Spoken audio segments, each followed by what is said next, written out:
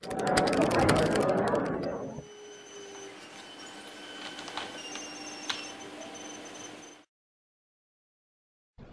going on, guys? Welcome to the last part of the Aroon Indicator tutorial video series or mini series within our stock indicators in mathematics and Python.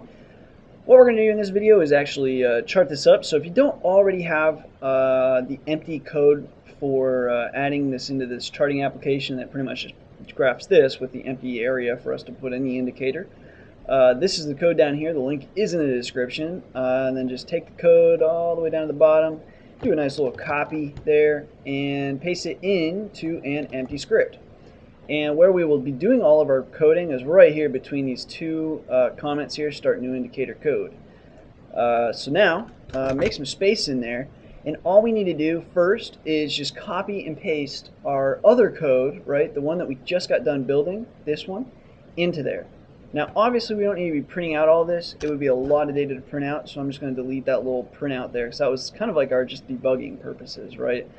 And let me just squish this up nicely, and we're ready. So now take this, copy it, and all the way up to the definition of the function. Just take the entire function, copy that, come over here, paste it, fix the indent. So up here it'll be two indents, 1, 2. Obviously not the definition part though, don't indent that. And we're all set.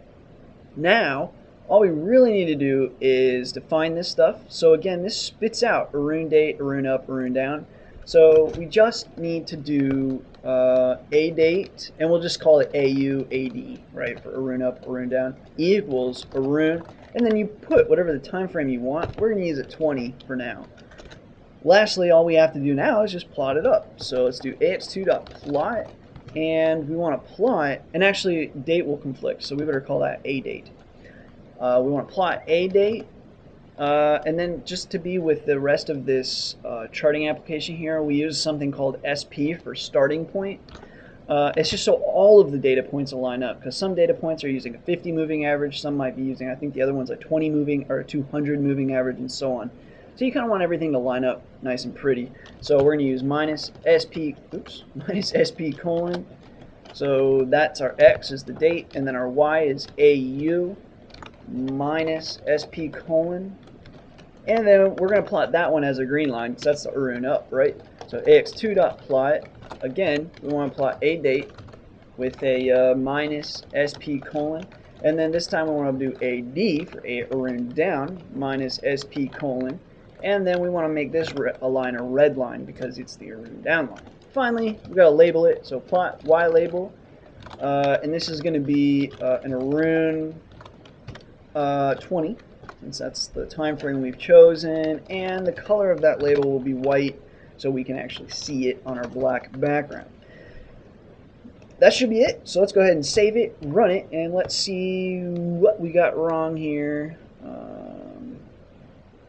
Well, that's no good. That must be an error in the actual pasting of my function or my script here. I don't see any other ones, but I wonder if that came from here or not. Let's look. So that was in the RSI one. Yeah. That's a bummer. I liked this code pasting thing, but that's no good if it's doing that to us. It almost looks like it's only doing it in that one spot. Man. Alright, let's see. I think I have that code. Let me grab it, and I just want to see if that was the only spot that did it. Because that is a greater than or equal to sign. It's doing that to me on.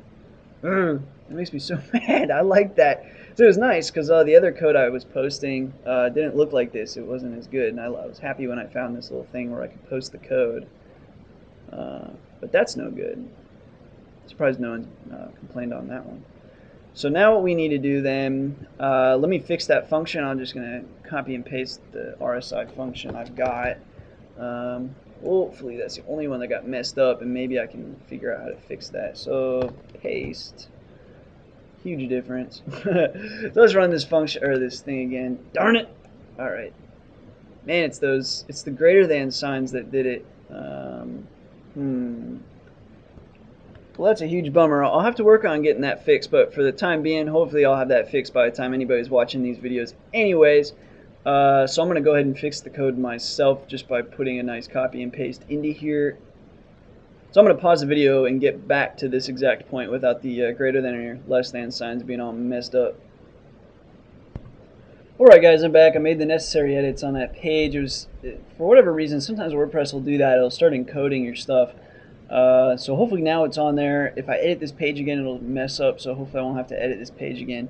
And if I do, I'll have to remember to fix that stuff. But for now, that's back, so by the time you're watching this, you won't have that issue. Yeah. Anyway, so now let's go ahead and run this for real. And let's plot up eBay. And just in case anybody missed that, whenever you run this, it's going to ask you stock to plot. Just type it in. And so here's eBay. Okay, so we've got a decent look at eBay now over the last 10 years, and so everything appears to be working right. Let's go ahead and plot one more. Let's do Home Depot HD. Plot that up.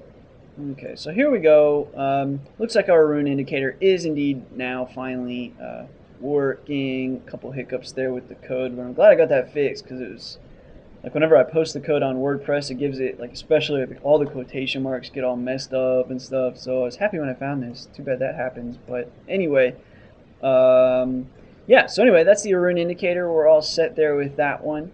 So that's going to conclude the Aroon Indicator tutorial mini-series in our Python Mathematics and Stock Indicators series.